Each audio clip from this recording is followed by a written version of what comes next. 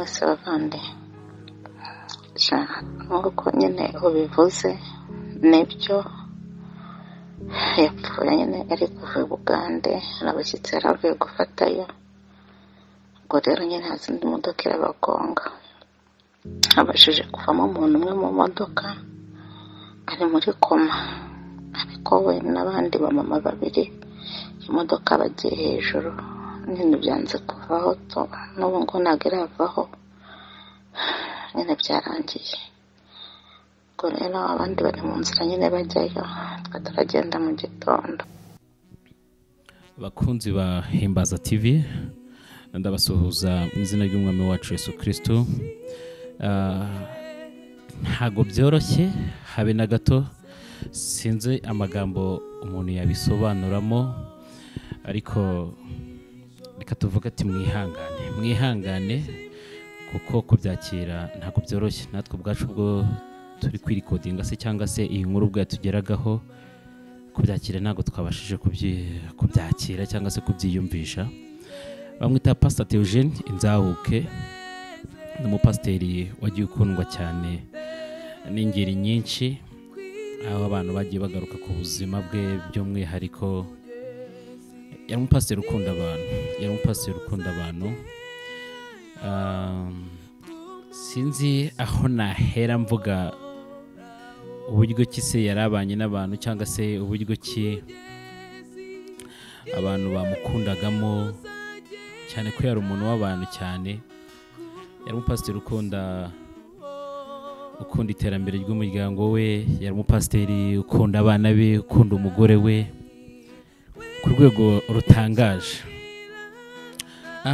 Uko twagiye tubibona ku binyamakuru byinshi, nk'uko twumvishijwe ry'umufasha we mu ijoro ryashize tariki ya 22 Kamena 2023 hagana isaha za 5 z'ijoro, nibwo inkuru y'akababaro yatangiye kugenda ikwirakwira ahantu henshi hagiye hatandukanye, ku mastati, kuki, mu magroupe babivuga, ubona ko abantu batabyiyumvisha, bavuga ati birabibyuye nibiba amaraso. Umushumba THEOGENE niyo nshuti bavuga ko yaba yitabye Imana ubwo yari ari mu modoka ava i Kampala. Mu by'ukuri nge ubwo nabibonaga byandenze. Reka tubanze duhere Pastor THEOGENE se yagiye Kampala ryari, yagiye mu biki. Pastor THEOGENE yahagurutse i Kigali mu gitondo cyo kuri uyu wa kane tariki 22 nyine 2023 yerekeza Kampala, agiye kuzana abantu bavuye muri Amerika. Ubwo bari mu nzira bagaruka rero nibwo bisi ya Simba bivuga ko yabagonze, yabaguye hejuru, ibikubita hejuru. Amakuru amaze kutugeraho nuko bose uko bari muri iyo modokari uretse umuntu umwe wenyine wabashe kuba yarokoka, nawe ubwe yarari kiri muri koma. Abandi bose bahise bitaba Imana ako kanya. Ntago ukurikije ukuntu umuntu abakunda umuntu cyangwa se ukuntu umuntu abaziranye n'umuntu bari bashuti bagiye bafitanye ubuzima busanzwe, ibi byaturenze pe. Natwe Himbaza TV, Pastor THEOGENE yari umubyeyi wacu uko bwije nuko bukeye. Iyo ko abajyaga kubwiriza ahantu yatugiraga inama, akatubwira ati umurimo w'Imana tuwukore gutya, tubigenze gutya, ariko ntago nshobora kubyiyumvisha uburyo ki, ariko nyine Imana niyo yaturemye isaha ishatse biravuga ati garuka mwana wanjye, yamukunze kuturusha. Mana we, ntabwo byoroshye ariko mukomeze mwihangane. Pastor THEOGENE ubwanjye ejo kuri 20 ejo nyine ku mugoroba ndibuka ko navuganye n'umufasha we, ariko mamagara hari ibintu bimwe twarimo tugenda tuganira, nibwo namenye ko umupapa Pastor THEOGENE atari i Kigali, menya ko ari Uganda.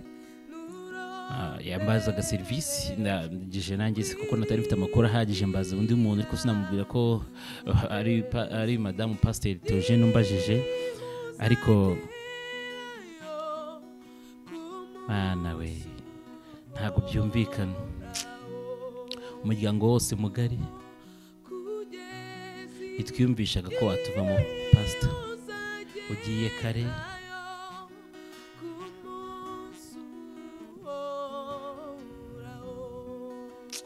ariko turababaye ko hari igitondo kimwe tuzongera tukakubona cy'umuzuko inzu nziza yawe wubakaga wari uyirangije cyari cyo gihe cyo kugira ngo wibanemo n'umufasha wawe n'abana bawe bya bindi byose utari waramenye ubuzima bwiza wavukiyemo nyuma amateka birahinduka ujya mu buzima bubabaje Mana we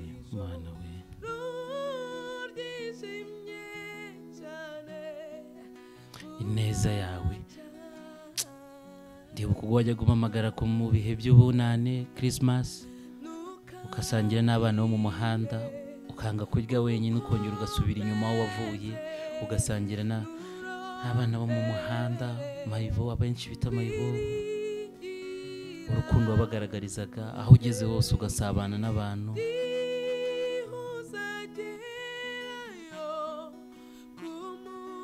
Pastor wiruke turihanganisha umuryango rero ndetse n'abavandimwe bose cyane ko Pastor yari umuntu w'abantu pe yari umuntu w'abantu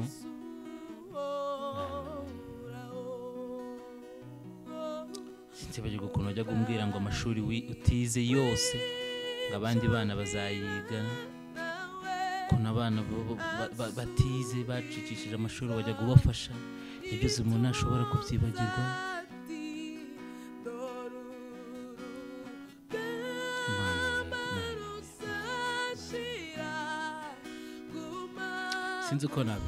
sinzi uko nabivuga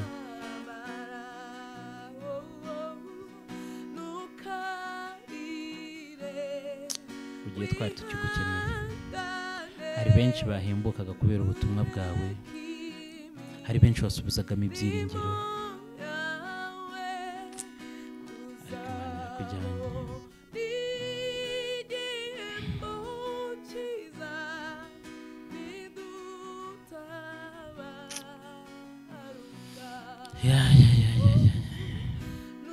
wari ugifite byinshi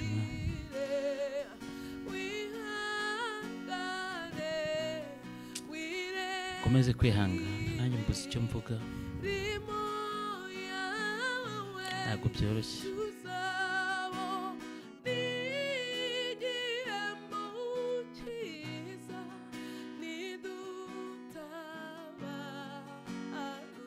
yarongeye amabana arabanza mpase wabo ntarinzi ko abaho Imana ibikora nk'Imana Imana ishimwe data yakundaga abantu na se w'uyu yakundaga abantu mageze mbona abana mageze mbona abagabo mageze mbona ababyeyi numva ashimye Yesu wabambwe ku musaraba rero umurage mpaye umwana wanjye cyambere akunda Yesu wabambwe ku musaraba icya kabiri akunda abantu icyubahiro ni icyayo narinzi ko byari birangiye narinzi ko sigaye ndi umwe ariko ubu tumaze kuba bangahera iwacu harazutse kandi burya biva mu gusenga uyu murimo umwana wanjye akoze Imana izamuha ingororano haleluya ihabwe icyubahiro gogosi mwana muri yangu yewe nabwira hari Imana 10 ntago nabarya murebe ikigati Imana yamaye Imana mukomere Imana bashyise bariya rero nabasigaye ku gasima navuyeho murambasengera uko bwije nuko bukeye igira hino ari kubanza urajombeho mwana gatiritiri mutebuke mwana mutebuke mutandaburiza nimwe mwanyakiriye inamani ahangaho mana ishumi ndabashyira ishimwe ry'ibyo nejeje. Akaba ariyo mpamvu rero nshaka kugira ngo mbahereze impano nabazaniye tuyirireho n'agafoto. bayizane tuyiryeho ifoto kabisa. Tuba mu muhanda birazwi, araza akatugaburira akatwambika, no muri covid kenshi yaradufashije. Ibintu byo kurya byose abiduha, imyenda y'abana akenshi niwe udufasha. Nibo bagiye kutubimburira aya meza. Shangazi mubyeyi mwiza, shangazi wacu turakubaha. Pastor THEOGENE arakureba akumva arashima Imana kuko mubo yasigaranye nawe urimo kandi uri inkingi ye mu muryango we. Dushimiye rero yabanye natwe muri gahunda zose, reka twongere tuyishimire. Mana turagushimiye, uri umukozi w'umuhanga, wakoze byose byiza. Tugushimiye mwami umugisha wo gutanga urugo, kandi tugushimiye inshuti n'abavandimwe tujye gusangira inohe ndetse na bonane. Buri muntu wese yumvemo umugisha w'Imana kandi amafunguro twese atugubwe neza mu izina rya Yesu Kristo umucunguzi wacu Yesu, amen. Ngaho pastor era haruguru hariya tambukana na shangazi.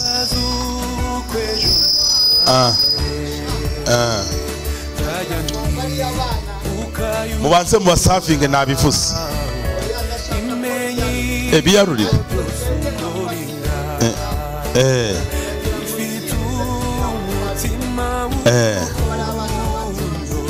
Aha.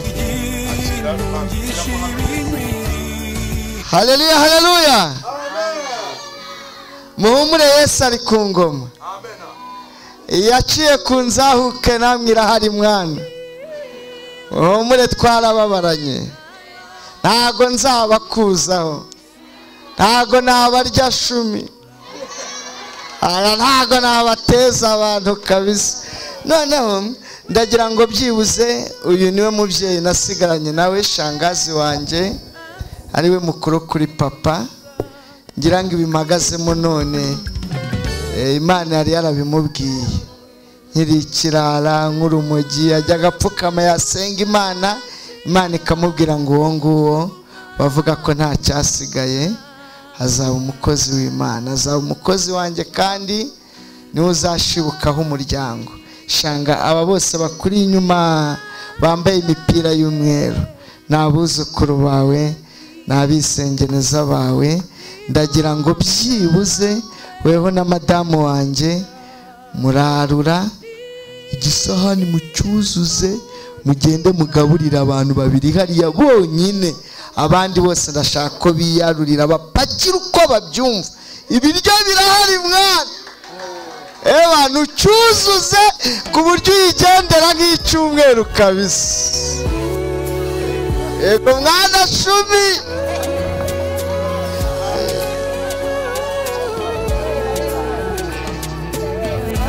Ubapakirira ubuzurize. Okay. Uku Pasiteri Nzahucya bivuze aba ariko bikorwa. Hanyuma noneho bagiye kubanza bakore akantu kameze nka symbol ko kubanza kwakira, kubereka ko babishimiye, babahereza ikaze. Murabizi ko pasiteri ntago yabarya kandi Imana yamugiriye neza, arashima Imana kuri uyu munsi mukuru. Rero ntago yabarya, ntago azabaheza. Hanyuma agiye kubanza kubarurira we na kuri abivuze we na shangazi na madamu we. Hanyuma tuze gukomeza twese turyoherwa. Nsabe DJ azamura ikintu bita umuziki. Uyu munsi turarya ibyo kurya n'umuziki.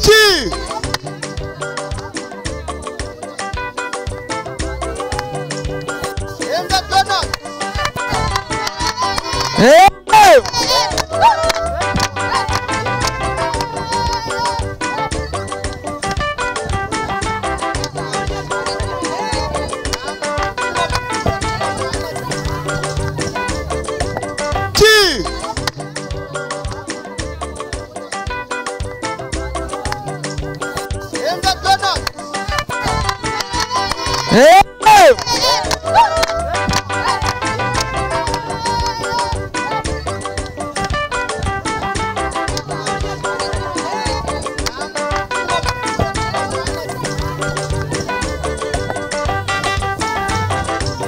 DJ zamura umuziki.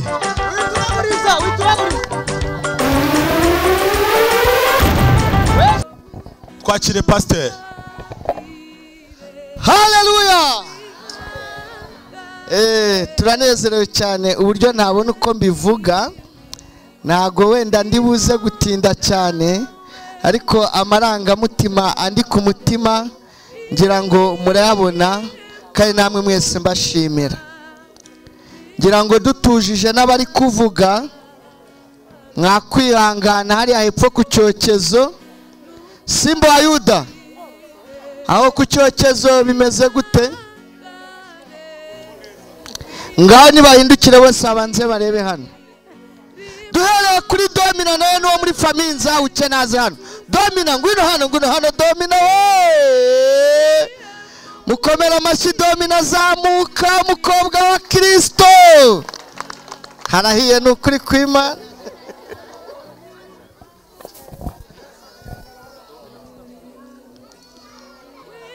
Ndumva rero twaganira.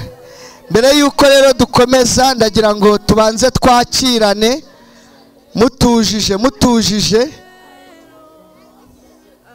Ngo nimutuze. Dongera kuvuga uko mwatujije, ibiryoshye abantu baburaganira. Ngo nimutuze. Imana ibaho umugisha mwinshi. Reka tubanze twakiranire tunamenyane twebwe turi hano. Ngiye nitwa Pasteur Niyonshuti THEOGENE, madamu wanjye yitwa Uwanyana Asia mama Pasteur. Zamura ikiganza basuhuze shere. Mwamubonye rero. Ujimije n'amatara harabona mu nzu mwana. Aho ni sawa. Ndi kumwe rero na shangazi wanjye. Uyu niwe shangazi, niwe twasigaranye iwacu jenoside yakorewe abatutsi muri 1994. Yaraje twara imiryango yacu yose, ariko ndasigara njyewe nawe. Imana yari dufiteho umugambi. Shanga suhuza aba bantu. Haleluya. Amina. Haleluya. Imana ishimwe kandi habwe icyubahiro cyose. Nta kintu nabona keretse gushima Imana kirutaho. Yakoze umurimo wo gukorwa. Haleluya. Uko umwana bivuze rero, ngewe iwacu twari dufite abana 4. Ngewe ari imfura, ise uyu nguyu akankurikira, hakurikira n'abandi 2. Abakobwa 2, abahungu 2, ariko nshimye Yesu wabambwe. Ntago yankuriye maho kuko namukunze. Yarongeye amabana. Arabanza mpase wabo, ntarinzi kwabaho. Imana ibikora nk'Imana. Nimumvugire haleluya na amina. Nimumvugire amina. Imana ishimwe. Icyubahiro ni icyayo. Narinzi ko byari birangiye, narinzi ko sigaye ndi umwe, ariko ubu tumaze kuba bangahera. Iwacu harazutse. Haleluya. Ntacyo tukibaye kuko Kristo yarazutse, kandi noneho yaranatuvukiye. Imana ishimwe rero kandi habwe icyubahiro cyose. Umunsi umwe wonyine niwo namubonye, ndavuga ngo umwana wanjye atazagenda akajya mu mujyi paka. Mbonye afite indangamuntu numva nyishyizeho ukuboko, ndavuga nti ntabwo azagira icyabo. None yabaye umugabo.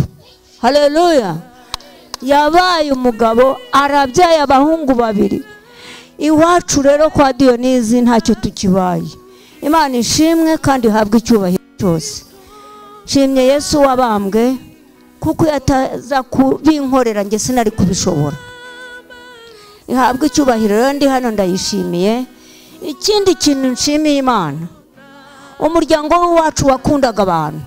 Nabonye abana muri uru rugo, mbona abantu bakuru, ndavuga ngo Imana ishimwe. Data yakundaga abantu, na se wuyu yakundaga abantu.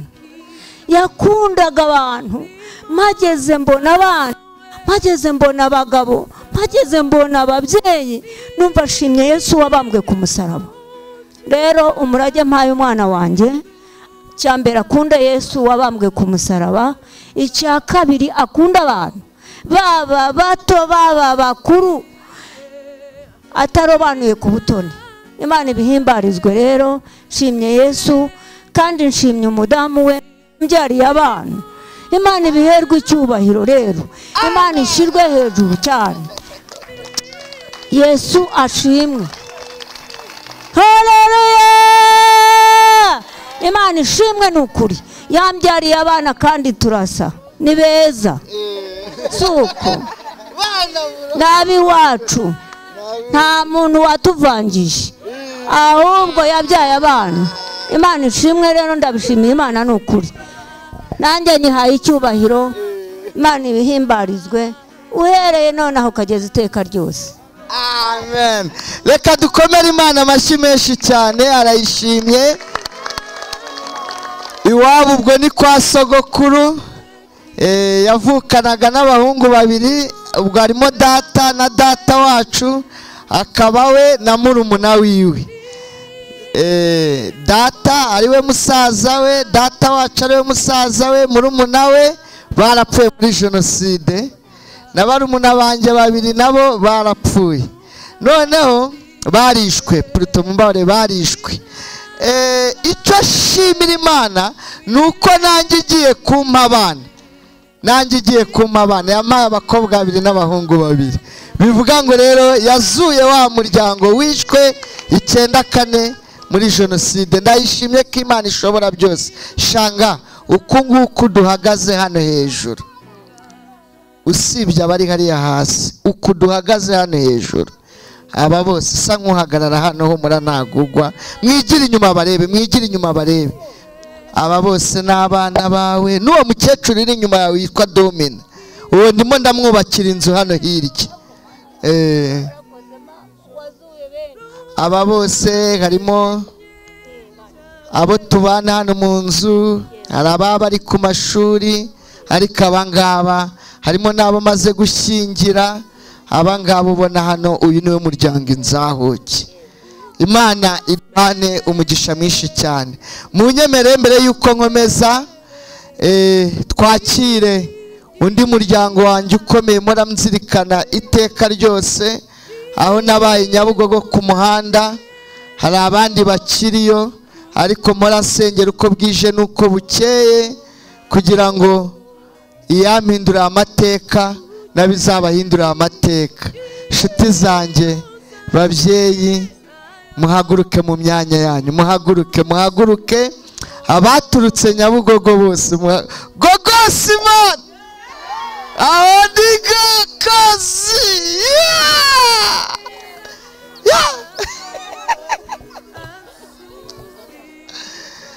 Gogose Imana muri yangu yewe nabwira hari Imana 10 ntago nabarya. Murebe ikigati Imana yamaye Imana, mukomere Imana amashyi. Bariya rero nabasigaye ku gasima navuyeho, murambasengera uko bwije nuko bukeye. Imana yamaye uruzumvuye Nyabugogo, gogose Imana muri yangu yewe nabwira hari Imana 10 ntago nabarya. Murebe ikigati Imana yamaye Imana, mukomere Imana amashyi. Bariya rero nabasigaye ku gasima navuyeho, murambasengera uko bwije nuko bukeye. Nabonane aba bana Nyabugogo, abakobwa bacu, abakobwa b'igihugu bagize ibibazo bakabyarira ku muhanda, iyankunze nayo irabakunda.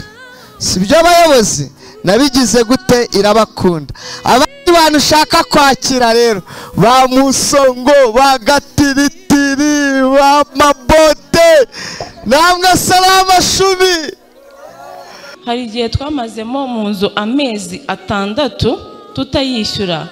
Nyirinzu araza arambwira ati madam, ndavuga ati karame muze, inzu yanjye ndayishaka. Numvaga ndi mwifuhe ryinshi cyane, mfite umubabaro. Ndambwira se muze, ubu ndahukana ndasiga umugabo wanjye kubera ko twabuze amafaranga tukwishyura. ariyumvira arambwira ati ndabyumvishe. Twari tumaze hafi imyaka 2 dushakanye, byari inzira ndende, ntabona uko mbasobanurira, inzara nyinshi, kwambara ubusa. Iyo umuntu akennye abantu bose baramusuzugura. Ubukene buteza igikomere, biteza agasuzuguro muri sosiyete. Nta jambo bufite, habaho muturanye buri mu gipangu bagakoresha iminsi mikuru ntibagutumire, warangiza ugafata abana kugira ngo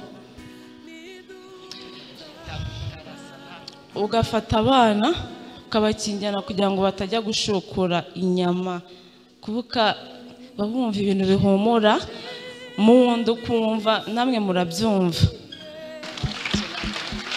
Uretse gatoya sharinga abanza uvuge.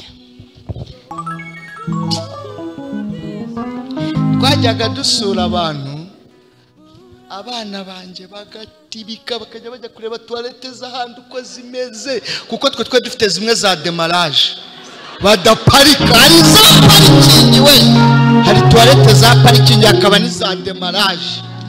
Kubyumva neza, ni abana batibika bakariya gacutse kigeze kajya muri yo baparika kayita kamanukira bakicaramo kose karituga kajyamo.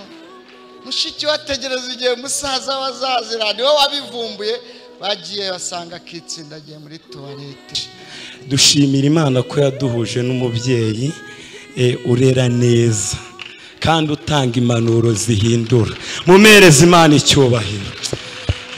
Ngewe ibyishimo bishobora kundenga, ariko nshimira Imana ko ubu ngiye kurangiza ishuri, ngeze mu gihembwe cya nyuma, niga mu wa 6 amateka, ubukungu n'ubumenyi bw'isi, ariko nta wundi mbikesha ni Papa Imana ikumera umugisha. Haleluya. Icyo nshimira Imana, nabaye ku muhanda, nanyweye ibiyobyabwenge biranyica, aho narebaga match ya Barca na Real nkayirangiza ndi muri meditation, nkana betinga kanari dahari na TV mbona kubera furi. Ariko nshimye Imana ko yamuje n'umuvandimwe, yamuje n'umubyeyi. Uyu munsi nta handi nyirebera papa, n'ubu haraba Liverpool na Villarreal, ariko nsigaye nyirebera kuri Kafurati. Muri ibyo bihe nakoreshaga ibiyobyabwenge, nitaga umusitari. Papa subizi sangendo nyine nkabagendera mu nyanja, turapa kuri bya bizunga. Ariko Yesu yagize neza, tumukomera amashyi menshi cyane. Ikindi nshimira Imana, ndagira ngo mu munota umwe wonyine bagezeho akaririmbo. Kera nararindikaga nkigira umuraperi, ariko ubu ndashima Imana ko iri kuntoza noneho kuyikorera. Ngo tujye ngo Satani nakubwira gusubire mu rumogi, uzamubwire ngo iyo nomero sishoboye kuboneka. Satani yo toka Satani zirajyaye, ngere yisubire ngo Satani naguhamagara gusubire mu rumogi, uzamubwire ko nomero nishoboye kuboneka.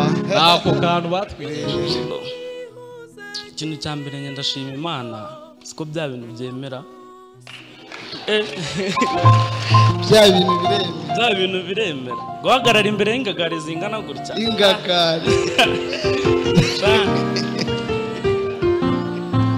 uvuga utamena amena. Njyewe ndarwaye grippe, ijwi ryanjye ntabwo rimeze neza, kuvugira mu mazuru gusa. Uyu mugabo anyibutsa undi mugabo bita Mose. Burya ba Mose ntabwo bigeze bashira. Abantu benshi bumvira muri Bibiliya bagaheza, bagapfusha. Impamvu bapfusha nuko batarahura nawe. Ariko njye naramubonye pe. Mu itangiriro sinibuka neza, ntabwo mwibuka, ntabwo nkunda gusoma Bible, ariko ubu ngubu ngomba kubimenya neza kuko bya bintu biremera. Bya bintu biremera pe. Rero Pawulo yaravuze ngo dushobozwa byose na Kristo duhikiye imbaraga. Ntabwo biba byoroshye gufata abasore 10 badahuje imico, badahuje uturere, badahuje n'ibikomere ukabahuriza mu nzimwe. Shimira Imana ibishoboza, kandi Imana yampaye na madamu ubyemera. Muri aba ngaba harimo abonaguriraga inkweto bakagera kete bazisubiza. Reka dukomere Imana amashyi tuyishimire. Izina ry'Uwiteka rihabwe icyubahiro.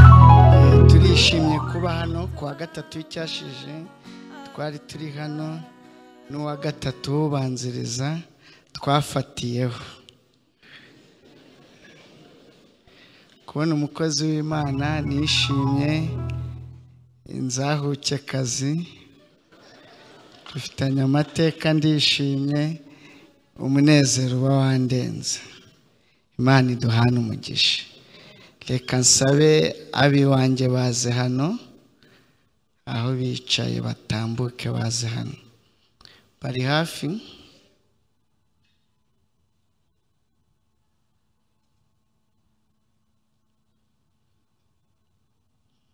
Bariya bose ni abaji banjye.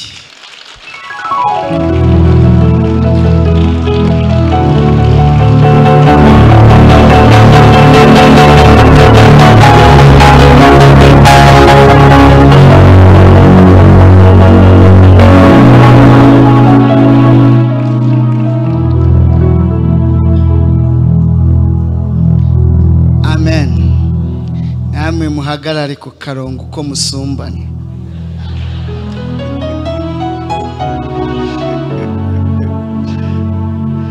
Turanezerewe cyane, harabura umutoya nawe niba muzane.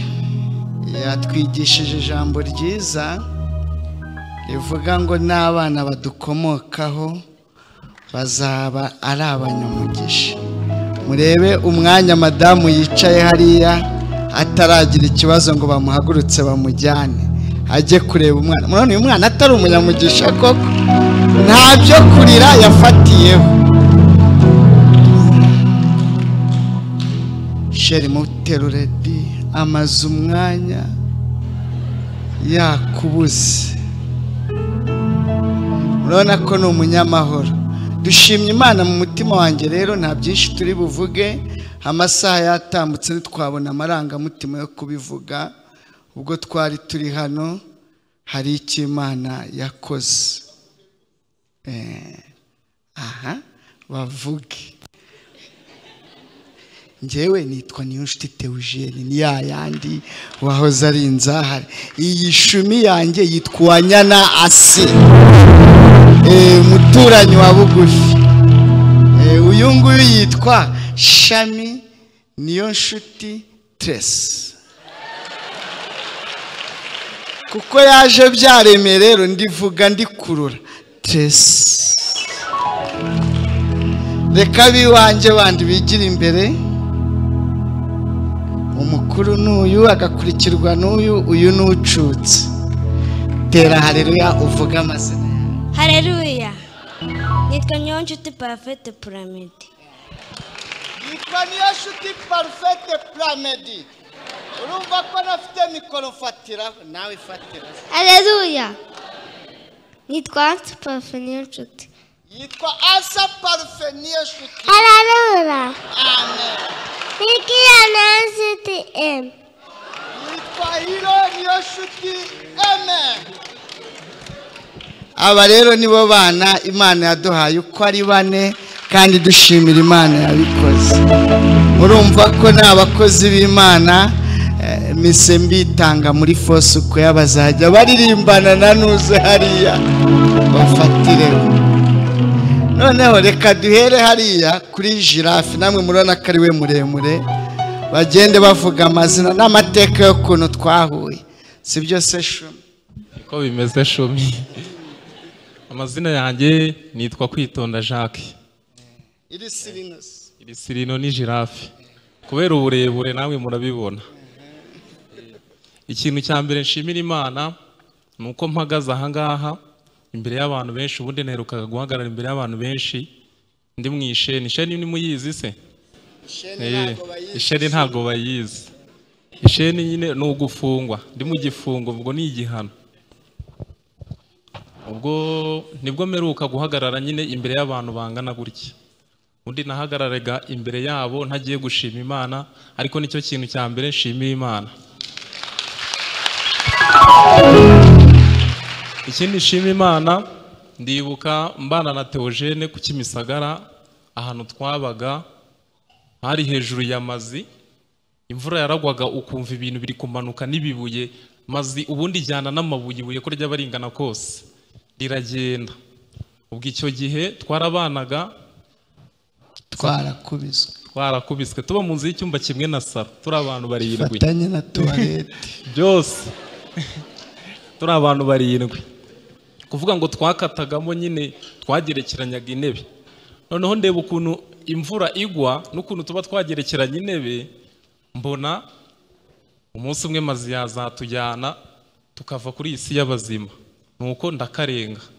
Kukarenga kwanjye rero ntago byambereye byiza, naje guhura n'ingaruka zo gufungwa.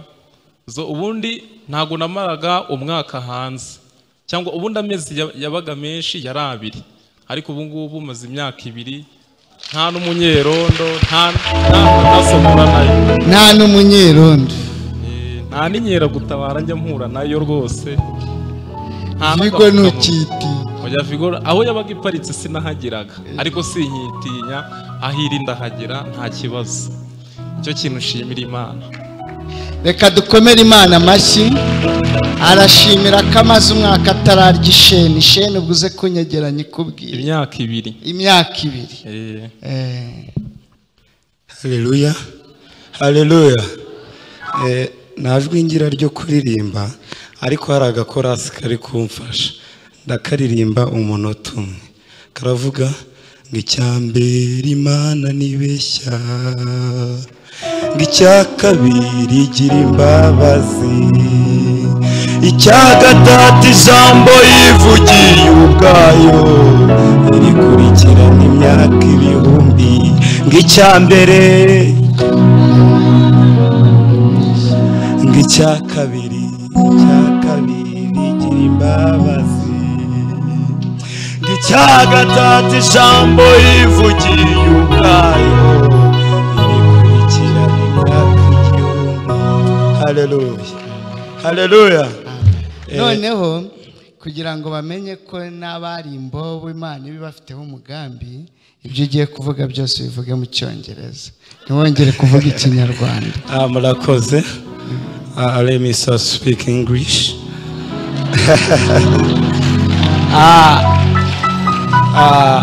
Let me start with introducing myself.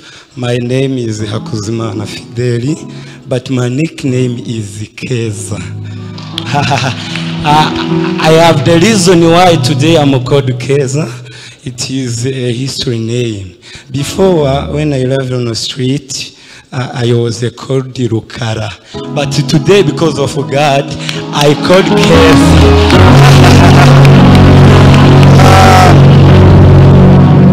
I lived on the street in a long time. Do you know where you get what you need in order to survive when you live on that life? You get it through illegal activities like drinking alcohol, stealing, and others. I live on that bad situation, but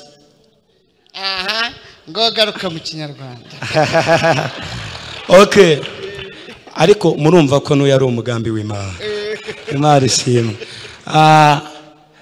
Ikintu nshimira Imana nuko Imana nkuko umukozi w'Imana yabivuze, iyo igufata ikaguhuza n'abantu yitoreshe.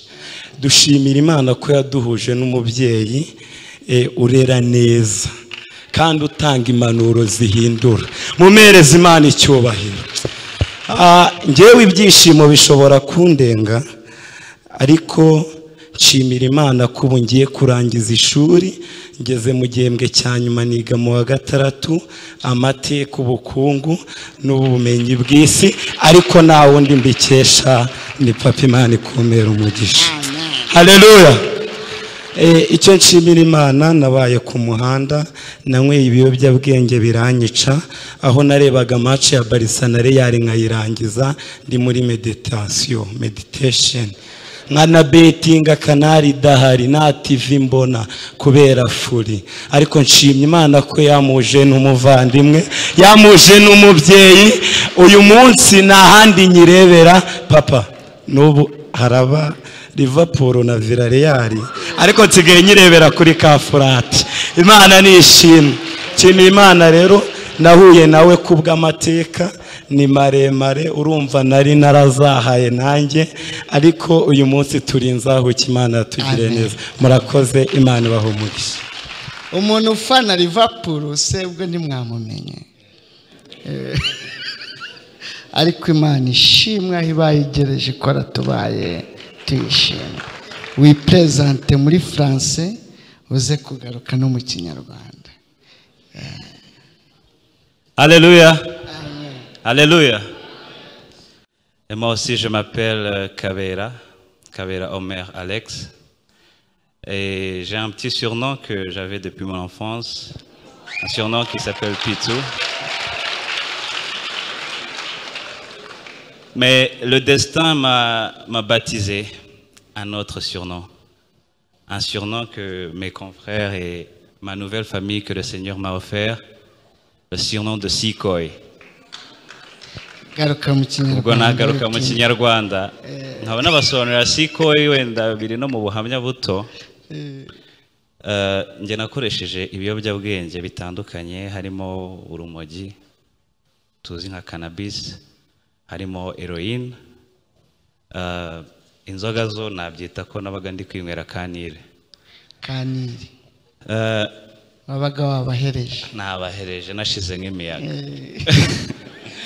Hanyuma Imana buryo yagushatse ishobora kugukura mu nzira zitandukanye.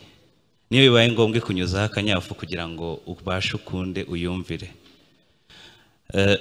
Nagerageje guhanwa n'ababyeyi ariko biranga. Igihugu nacyo gishiraho akacyo.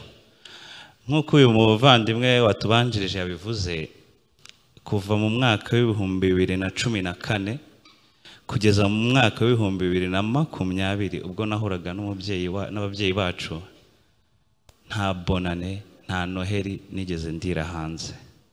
Zose zajyaga kuba itaransangaga igikondo yansangaga iwawa. Kuri inshuro tuvugana ejo bundi 2019 nibwo nari ngiye ku nshuro ya kabiri subiri iwawa, ariho naje kubonera uyu mubyeyi. Ndagira ngo mubanze mumumera amashyi.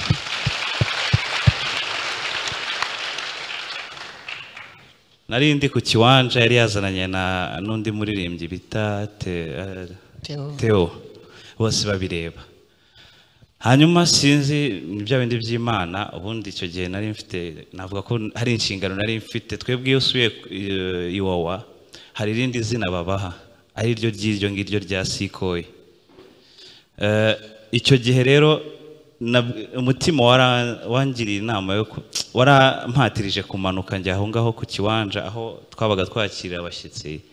Hanyuma umubyeyi wacu araza arabwiriza, avuga amateka ye y'ukuntu yakuriye ku muhanda, ikoreshwa rye ry'ibiyobyabwenge na za style ze nyine ababivugama n'abarapira n'iki. Ndavuga uyu mugabo nyamara ashobora kumpindurira amateka, ashobora kunyubaka. Mwigiyeho n'ubu kandi nibyo twese ko mutubona turi nzahuke nibyo tugerageza gukora. Uyu tumufata nka role model wacu.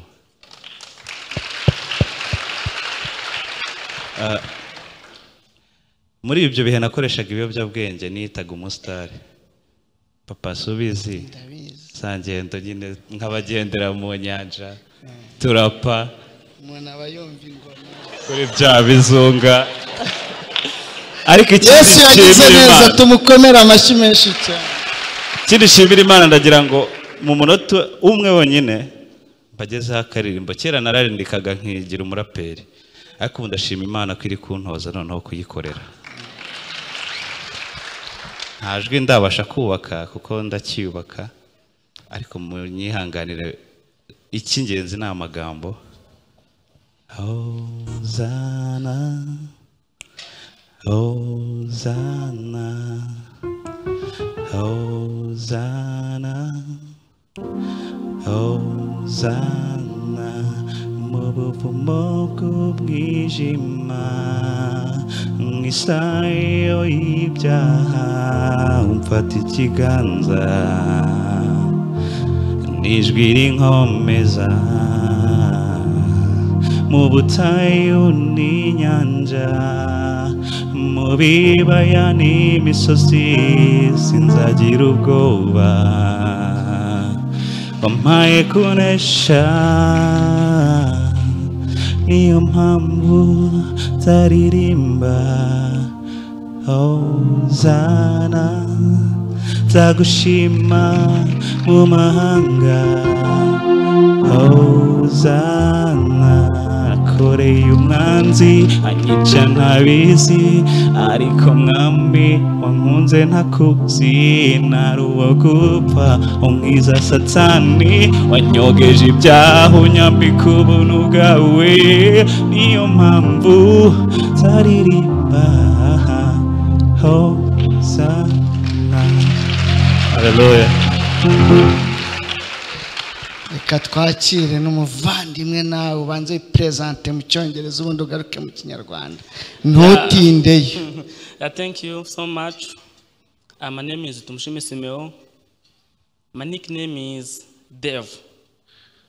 That's my name that gave me by my brothers. So ikintu cya mbere ndashima Imana siko bya bintu byemera. Bya bintu biremera guhagarara imbere y'ingagari zingana gutya. Ingagari muvuga utamena. Amena.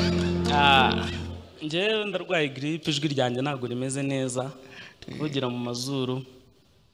Gusa uyu mugabo anyibutsa undi mugabo bita Mose. Burya ba Mose ntabwo bigeze bashira. Abantu benshi bumviraho muri Bibiliya bagaheza, bagapfusha. Impamvu bapfusha nuko batarahura nawe. Ariko nje naramubonye pe. Mwitangiriro sinibuka neza, ntabwo mpibuka, ntabwo nkunda gusoma Bible, ariko ubu ngubu ngomba kubimenya neza kuko bya bintu biremera. Bya bintu biremera pe. Mose uko mbizi neza yagiye kureba ubwoko bw'iwabo muri Egiputa, ariko ntabwo yarebye ababo abe gusa, yarebye famiye yose n'abari abacakara bose. Imana ibamutumaho irakukumba irabajyana iyo mu gihugu yabasezeranyije. Ewana yamushyizemo imbaraga kabisa, bose arayora igeze i Kanani yo, natwe dore ngaha twahageze.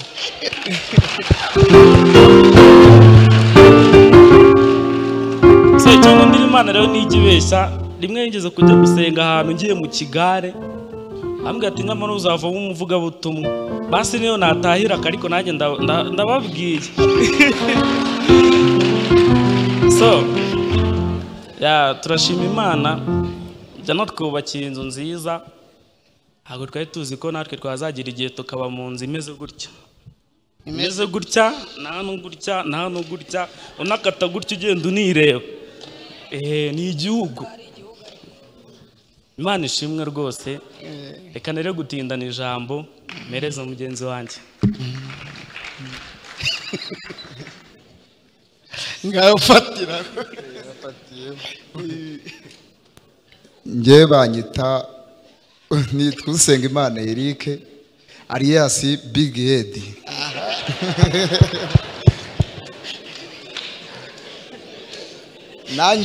Nanjye ndi mwe babandi bagiye aho bita ku mazi iwawa tugatozwa indangagaciro na kirazira. Ariko gutozwa indangagaciro na kirazira nawe urabyumva nyine, ibitugu by'umupfapfa bihatwa inkoni kugira wumve. Ubwo ndangije kugerayo, ndaza mvuyeyo, ndaza nakoreshaga ibiyobyabwenge nk'urumogi bya hatari, maze kuzaza nk'urumogi, ndangije mvayo mvuye kwiga, ndagaruka rero ndavuga ati Mana we nzagukora ningera i Kigali rwose n'imvarano mwikarakarwa kameze kuriya rwose umuntu atareba ni Kigali, ati nimava rwose nzagushima. ngeze i Kigali nikomeza wa mudamararo wanjye wo gukomeza kwinywera nyine za nzoga nyine. Ndaza mpageze mahura n'uyu papa wacu, ntago nyimwita niyo nshuti Theogene kuko niyo mazina ya papa ubundi niko bamwita. Ubu bamwita papa basigaye bamwita niyo nshuti Theogene. Ntago none ndangije ku bya bindi maze kubivamo, ndaza turabana, tumaze kubana ngenda mwigiraho ibintu byinshi cyane. Maze kugenda mwigiraho ibintu byinshi cyane, ibyo bintu byose nza kubyiwana atubwira. Ubundi iyo turi muri sarara twicaza akatubwira ati ikintu bita ibiyobyabwenge ni ikintu kibi cyane, ni ikintu kidoroga kiyobya ubwenge. Ngaho ibaze no gutegekwa n'icyatsi, wakagombye ahubwo we kugitegeka. Numva koko nibyo. Ndicara ndakomeza ndicara. None nyuma yaho nza kuza gutana gutya manuka, yaranumye Nyabugogo. Nkigera hajya Nyabugogo gutya nyikata imbere ya gare, nashidutse bamfashe gutya ati twagiye. Ndavuga ati karabaye none zubu nkoze iki koko. Turakomeza turagenda ati twagiye amayi. Ndavuga ati buse ndahamagara gute papa koko nta telefone nayo batemewe kubaguma amagare. Ntumva karayenze nyine ndakomeza. Ati bagenda abantu wikiza igikondo. Uwamfashe ugufunze n'ugufungura. Ndategereza ndegeza wa muntu ndaheba. Mara amezi 9 narategereje papa za wapi bakabati uwo muntu nugutegereza umuntu yagiye mu butumwa bw'amahoro. Ndategereza mara amezi 9 narahakakariye numva nirwa nicaye mu 40 meze gutya ati Mana we ati koko ariko nanone nkavuga ati ni bya bindi ntigeze nkura y'amana nigeze mvuga ni nanaparitse ku mapave. Bya bindi nyine kugenda uparika ku mapave nyine. Urabizi Kigali bandika umuvuduko. Hasi banyandikira umuvuduko w'ibirenge. Ariko naravuze ati nanjye nimba nanjye ndabuka ngeze ubu nanjye ahubwo birananungwe. We najyaga twicara gutya turi nk'abantu benshi cyane, turi nk'ibihumbi 4 cyangwa 5 twicaye gutya. Ni nabwo bwa mbere ubu nanone nongeye kubona abantu benshi gutya ndi iruhande rwabo n'ingagari. Ntawe urabibona. Ubu ni mbere nari mfite igeze hano imbere, ariko maze kugera ari igikondo yasigendera yokishiraho. Ubu nabwo nta mezi 2 ndamara, ndangije yo nari indi ndirimbo bigeze papa kuza kutwigisha ngo tujye ngo Satani nakubwira gusubire mu rumogi uzamubwire ngo iyo nomero sishoboye kuboneka. Satani we toka Satani zirajyaye ngere yisubire ngo Satani naguhamagara gusubire mu rumogi uzamubwire ko nomero nishoboye kuboneka. Nako kantu batwigishije. Satani naguhamagara ngo usubire ku rumogi ngo uzamubwire ngo iyo nimero ntishoboye kuboneka. Papa naravuze ngo nzashima Imana mvuga haleluya cyane inshuro 3. Ngo zifatire me rwose nawe nzisabe rwose. Haleluya! Haleluya! Haleluya! Imana iduhe umugisha. Haleluya. Amen. Banyita utuyaheza Aaron. Agasirino ni Karori. Impamvu agasirino Karori kaje rero ni uburyo bwihuse cyane. Naje guhura n'umuvandimwe nari naravuye mu ishuri. Ntabwo nje nigwaga mu muhanda, nacunganaga nuko ijoro rya Kenyanga serikira nkabona aho ngangika. Haje guhura n'uyu mupapa ari nawe dusigaye twitwa papa. Ubundi nta wundi twatinyuka kubibwira. Twarahuye arambwira ngo ese uriga? Ndavuga ati oya. Arambwira ati se wasubiye ku ishuri wakiga? Ndavuga ati yego. Yangiriye neza ntacyo mushinja, aza kunjyana ku ishuri ubu ngubu niga mu wa gatandatu. Ikintu cya mbere mushimira we na mama wacu, ubundi ku ishuri najyagayo, nubwo najyagaho rimwe mu kwezi nkagenda nkirwaye, ariko ningiye ku ishuri nkataha nabwo mu rugo nasanga nta kintu kirimo, nkakwamirayo ningiye kwiga. Ubu ngubu igihembwe gisigaye kirangira akampamagara ati ese ku ishuri bimeze gute, ntamubwira uko bimeze, nkabona ikoranabuhanga ryanaje byanoroshye, nkabona kanza akanyenyeri ifunguro rirahageze.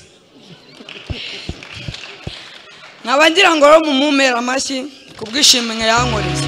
Murakoze.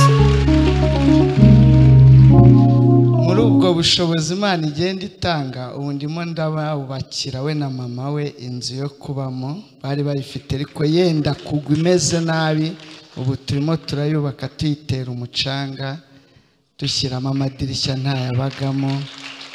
Ni imirimo y'Imana.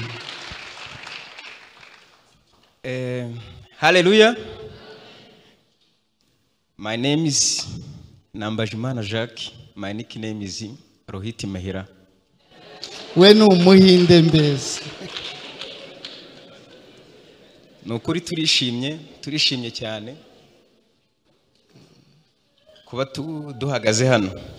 Ngewe amateka mfite ni maremare, ko nahuye na Pastor THEOGENE utwita papa. Nge mu buzima bwanjye nabayeho nta papa na mama, nabayeho na n'ubu birangora kubivuga, ariko nta kundi ndabivuga. Muri 1994 ndumva nari mfite umwaka umwe n'igice, na amateka na gashakashatse ku giti cyanjye. Nahaburiye ababyeyi, barabishe barapfa, ariko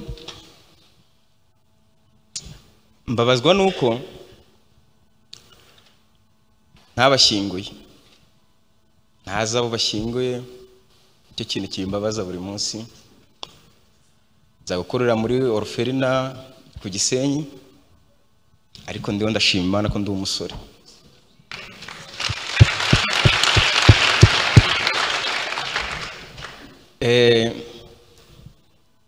Igihe cyo kuva muri orphelina kirarangira,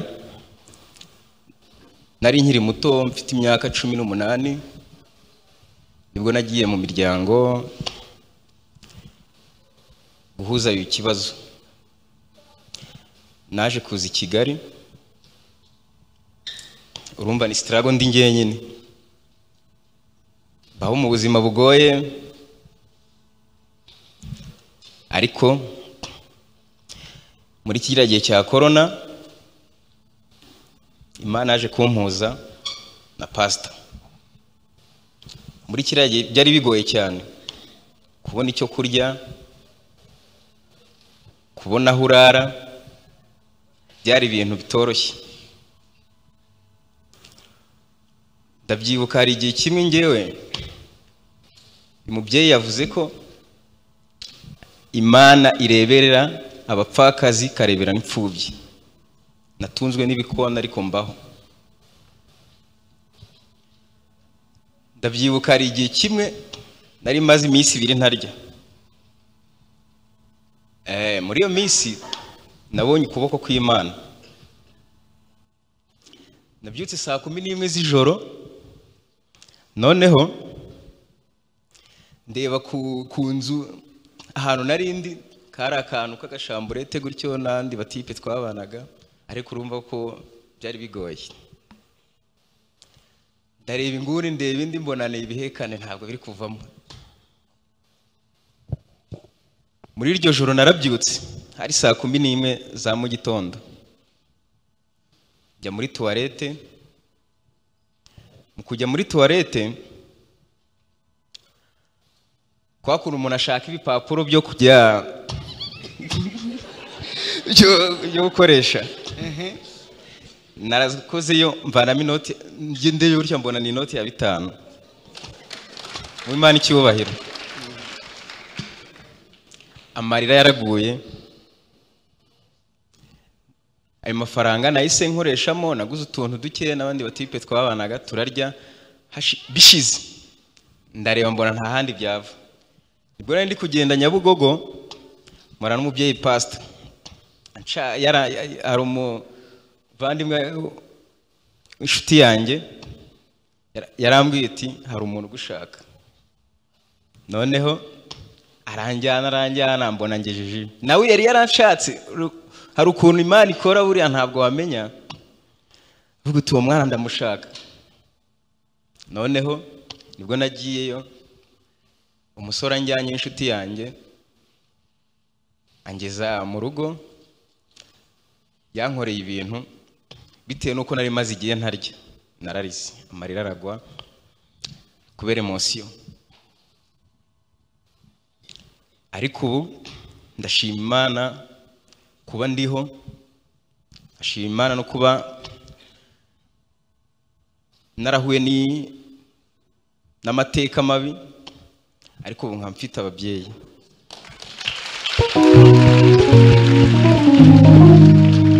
Amen. Amateka ni maremare cyane tuzazengura ubutaha. Nahuye nawe muri corona, hari mugenzi umbwiye ngo hari umwanabi, ni terimezi wacu ku mihanda ntago mwazimenya. Hari umwanabi wenda gushira mu mwuka, ndababwira ngo mugende munzanire uwo mwanabi nimumubona. Baragenda baramuhiga, bamubonye baramunzanira. Ibyo rero namukoreye nta bindi, yabonye ibiryo kubirya biramunanira ararira. Ariko uyu munsi wa none ndabisagura, ubu arabisagura. Harya igikoma cyitwa ngo iki? Gusa icyo nshima Imana nanone igihe cyagiye, ndashima Imana ko umubyeyi wacu, ababyeyi bacu baradukunda kabisa. Igikoma n'agasesibi. Twebwe tukubita agasesibi. Umuceri ni uwuhe? Tanzania. Kawunga se ni agatsima. Rero Imana ishimwe. Hari abandi badahari bari ku mashuri bamaze kugerayo, kandi naba twizeye ko abarimo bari kwiga bazagenda. Urumva niba byoroshye ko abantu 7 bavira mu nzu rimwe ngo bajye ku ishuri. Numbaza uko bigenda, ni Imana izi uko bigenda, irabikora bikavamo bakagenda. Naho muri Imana iracinze rigenda. Muri aba harimo abo natangiye gushakira amaperime, bazi n'imodokari banadutwara rwose. Ejo bundi bizamini nibifunguka baziyandikisha bakure bazibone, ndabyizeye. Babonye amaprevision, bamaze kubona prevision ni bangahe? Ni 2. Muzamure abo ngabo. Uri ari ku ishuri, abandi baracyari kwiga, abandi nabo bari mu masomo. Rero Paulo yaravuze ngo dushobozwa byose na Kristo duhikiye imbaraga. Ntago biba byoroshye gufata abasore 10 badahuje imico, badahuje uturere, badahuje n'ibikomere, ukabahuriza mu nzu imwe. Shimira Imana ibishoboza, kandi Imana yampaye na madamu ubyemera. Muri aba ngaba harimo abonaguriraga inkweto bakagera kete bazisubiza, kumva ramamagaye ngo vie tubonane, nkabanze ko yaziranye.